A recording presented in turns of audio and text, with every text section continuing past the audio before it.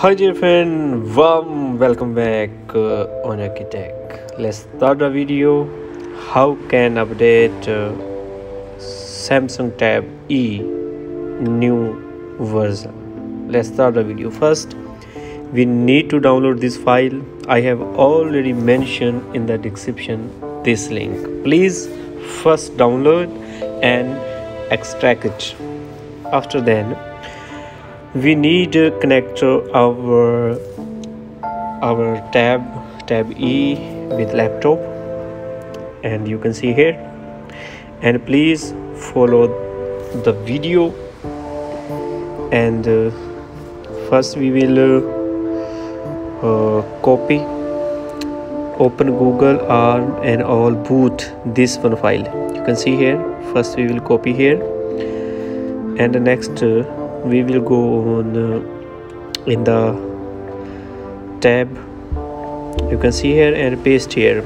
Open the tab, and I told you before we will connect our tab with laptop, and this file paste in the tab E.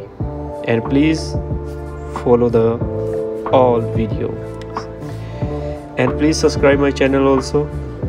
And because we will do something great here, and you can see here, only this file we will not paste. And next we will open Odin. I have already mentioned Odin for download this Odin, and we will click on AP, only AP. And you know, here we can find that file, and my file is here. You can see here I have extracted T561 from here. I will open again it, and only this one file now. And I will select it and open. Yes, and please now follow the next. Now we will see here, just wait for. And now we will take it in download mode. You can see here, for download mode, first we press on off button and home button with volume up. Press volume up, on off button and home button also.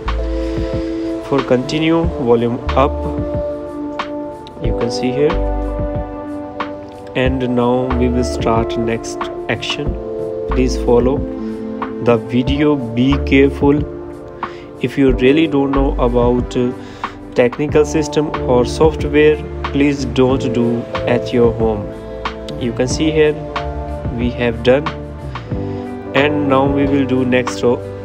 And suddenly we will press the volume up, and here turn wind recovery mode again. If you can't do it, again try home button, volume up and on off button. And please follow the video next.